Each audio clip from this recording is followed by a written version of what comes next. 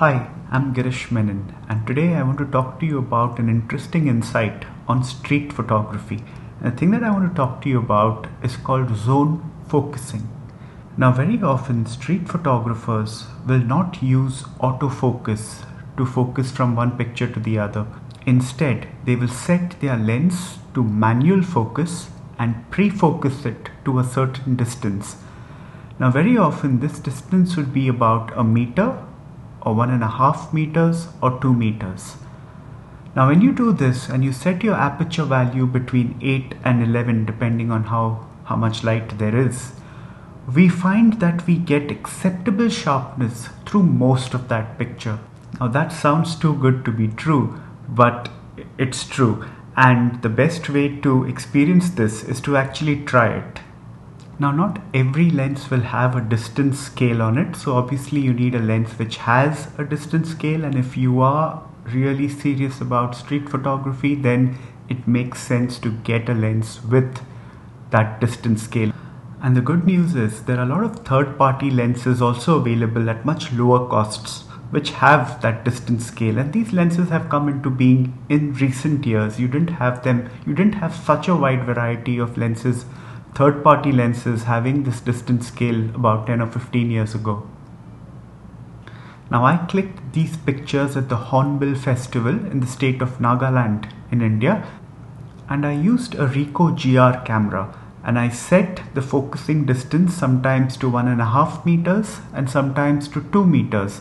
Set my aperture value to f8.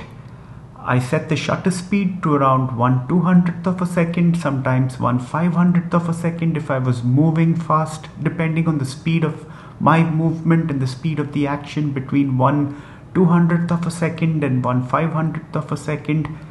And I let the camera decide the ISO for me, so that made my life very easy, and I could just focus, I could just concentrate on the composition of my pictures because my camera was doing all the work for me. It was zone focused, it was pre-focused, so I could be sure that my pictures will have that acceptable sharpness throughout, and the exposure was taken care of. I had that depth of field ensured by setting my aperture value to 8, and I just had a great time. I could actually be present, enjoy what was going on around me, and not have to really look at any technical aspects of photography. So the next time you're out shooting street photography, please try to pre-focus, try this zone focusing thing, and let me know how it goes. Please subscribe to my channel, because every time you like my video, subscribe to my channel or leave my comment, the YouTube algorithm thinks that this content is worth sharing with other people who are interested in these things, and they recommend my video to a bigger audience. So your support will go a long way in ensuring that more people watch this video. And if we haven't met before, I'm Girish Menon, and I teach photography over live Zoom calls. You can be based anywhere in the world and still learn photography from me. Now, isn't that cool? So please check out my website www.girishmenon.com to have a look at the courses and webinars and various things that I offer, and I look forward to hearing from you real soon.